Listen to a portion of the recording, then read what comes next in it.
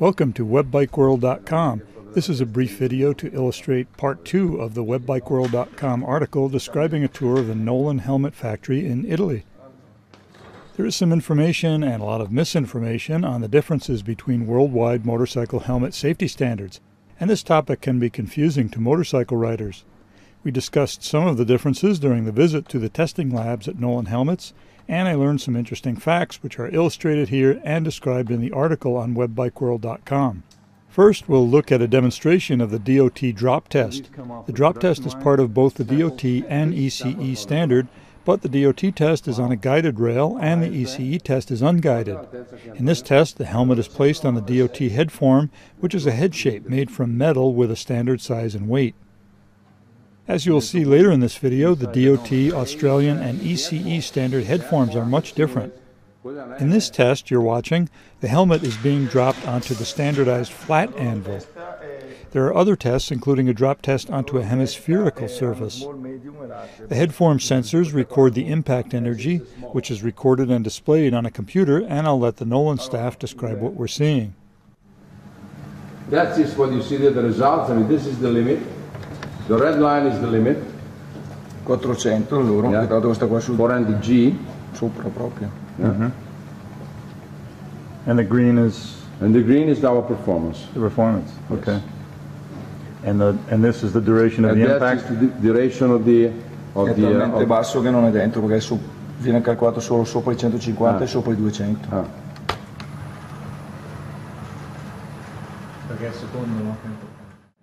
Now the helmet is being dropped a second time as part of the DOT test, which is somewhat controversial. More on this issue also in the full webbikeworld.com article. So even after the DOT required test of 2 impacts on the same location, the maximum energy transmitted is 177 Gs for this Nolan helmet. ECE is a free impact? Yeah, you see this will be for this is an ECE. That's an ECE. This is ECE 2205, you know? Yeah. Just, it's not guided, you know? Just fall it out and then falls down, a free fall. There is guided by the monorail. Qua ha superato i 150 G. Here on the second impact, you know, we are over the 150, you know? We are 177. But still below the...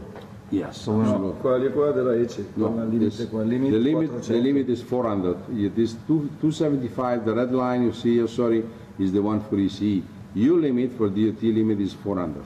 The maximum allowable is 275 Gs for ECE and 400 Gs for DOT. E il dwell time in questo caso 2,30, superati i 150 e il limite è 4 millisecondi. So we have got, you know, because we are over the 150, you see here, you know, we are 177, we have a millisecond time of 230, the limit is 4. So we are more or less a little bit higher than the half of the requested. L'altro non ha superato i 200. But apparently the ECE drop test is from 2 meters with only 1 drop in a semi-random location and using a completely different head form, so it's difficult to compare the standards. Again, more on this in the full article.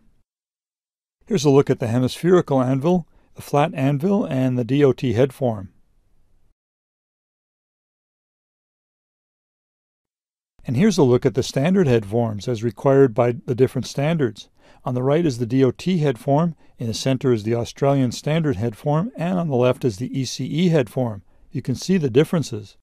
The ECE head form looks much closer to the shape of a human head, but notice also that it is longer and narrower, which may be one of the reasons why some ECE helmets have a different internal shape than DOT helmets.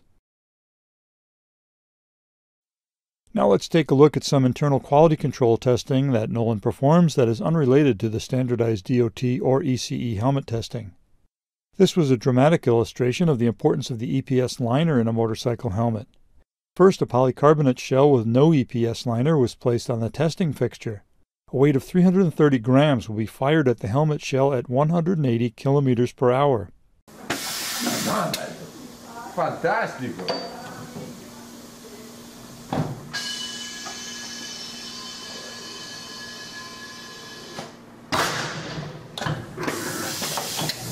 You can see the damage to the shell. This is because there is no EPS underneath to absorb the impact. Now watch what happens when the same test is done using a polycarbonate shell with the EPS liner installed.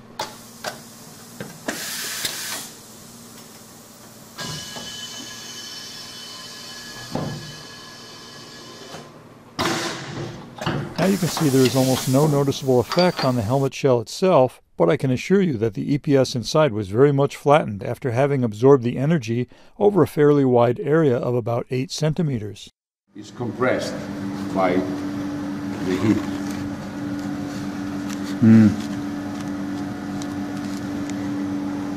At the outside. The outside, no. On a polycarbonate helmet. If it would be a composite helmet, yes, we will have a delamination. Yeah. We now put the same shell with the EPS liner back in one more time, and you can see that there is slightly more damage, so the EPS still helped absorb some of the energy after the second impact.